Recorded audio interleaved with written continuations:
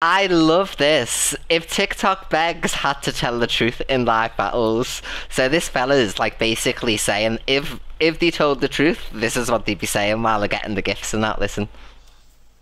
Oh, look at that! Look at that! The money keeps rolling in.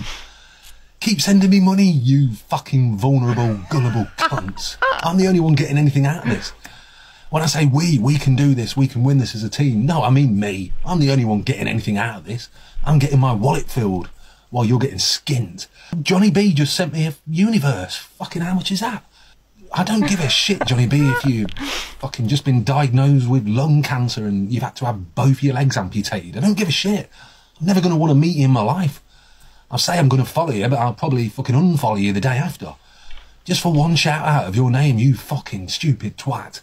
Keep that money coming. Come on. God, how thick can these people be? Just sending me money for doing fuck all. Send me all again. Here staring at a phone. Keep that money coming, guys, because I don't want to have to get a job. I don't want to work. I don't want to work. I just want to do this and pretend this is my job. Yeah, snipe. I'm going to manipulate you into sniping big at the end of the game just because I'm pretending that I don't want to lose the win streak. I fucking don't give a shit about the win streak. Andy, are you in the chat? Is it you? Is it you in the chat? That's funny. Manipulation to get I don't think so. You to send a big gift. How thick are you?